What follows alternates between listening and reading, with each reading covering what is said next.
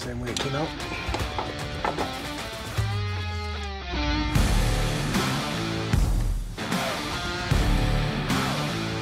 What's going on, everyone? Todd from PlaidAF. Today we're going to install the Unplugged Performance front upper control arms.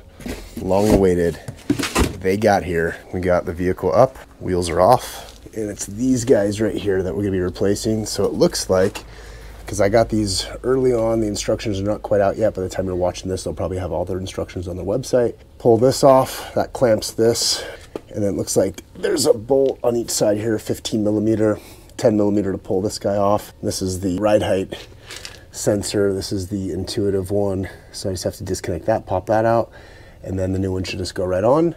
You try to match the alignment of those to these fancy adjustable ones here. They're labeled left front and right front. And we're gonna see how long this takes. So let's get rolling.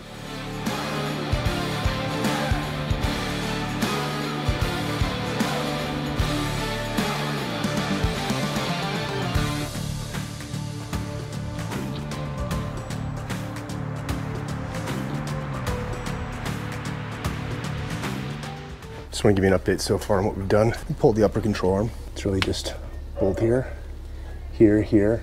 Disconnect the ride height sensor. Disconnect the little 10 mil from here. Matched up, unplugged to the stock one. Eyeball method, lined up these joints. Look bird's eye view. This is the front, this is the back. The rear one is for camber. The front is for caster. And there's a little formula when you switch it between track and street. We'll have it figured out once we go and do the alignment here in a little bit. But this is the first one, came off super easy, matched it up, snugged it down to about 10 foot-pounds. Well, that one's not too snug. Snugged those to about 10 foot-pounds. I'll show the second one more detailed. I wanted to get the first one put together first and then just check in so that this video isn't too long. I believe all we needed was a 15, a 10, and a male Torx bit. Gonna grab this one, a Torx on one side, 15 on the other side, so we can loosen it until this starts turning. And the way this works, it fits into a little groove. This bolt fits into a groove in this upper control arm post fitting. I'm sure it's called something fancy.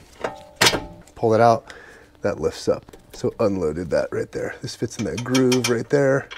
Fits through here. 15 with a Torx on that side. Got this little guy. Okay, got the pin out. Ride height sensor pin. 10 mil, this guy right here. This is replaced, not unplugged, with an Allen instead of a 10. Up top, this one, easy to get to. The other one, a little bit of a pain in the butt. Loosen that one. This one is harder to get to because we have a brake fluid reservoir. We have this little computer module thingy, whatever it is. And I could pull it out of the way, but I could probably get to it. But I'm gonna take everything apart. Will it fit on this side, on the back end? Now it's a question on how much of a pain in the butt is this by not taking stuff apart. I can't even crank that once from that angle. But I have to get it here. I'm gonna try holding it on here while I ratchet it this way. See if we can do that. All right, plan B. So how hard would it be to pull this little son of a biscuit out of the way? I guess there's just two 10s. Back in the day when I used to build VQ35DE motors, 350Z motors, I would use a lot of T-handle for engine assembly. 13.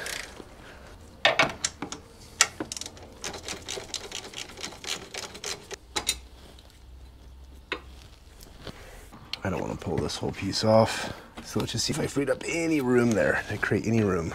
So I squeezed a hand in like this. That might help, we'll see. 2 clicks.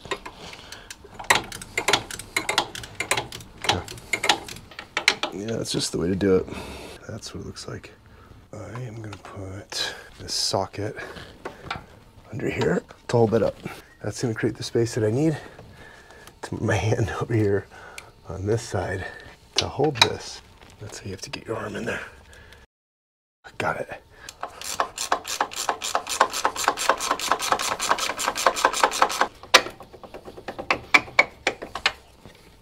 Second bolt is out. Out. Now we have to eyeball these. Put that one there. Before, this rear one was significantly longer. So you should do it is go side by side, like so. Okay, this one needs to come out.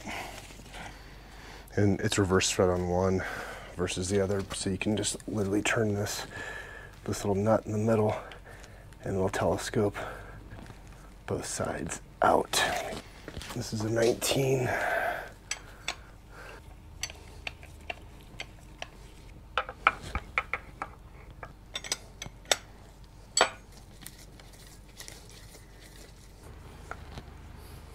It's as close as it's gonna get for now. Tighten these up. Let's see about getting this back in there now in the same way it came out. Okay, my GoPro died, so I'm gonna place this in. Don't have any of the bolts in yet, but this is just rest in place. This will be much smaller. I'll get this in that hole, move it around a little bit, it'll line up, it'll self-center that bushing, and then I can pull it out and put the nut in. So let's see if that works. Ooh, good. Grab the bolt. Yes. Okay. That is a solution. All right, Unplugged Performance. Make note. Warn people. Install the rear upper control arm bolt first, as that is the hardest. Get that threaded in, then connect the other two bastards.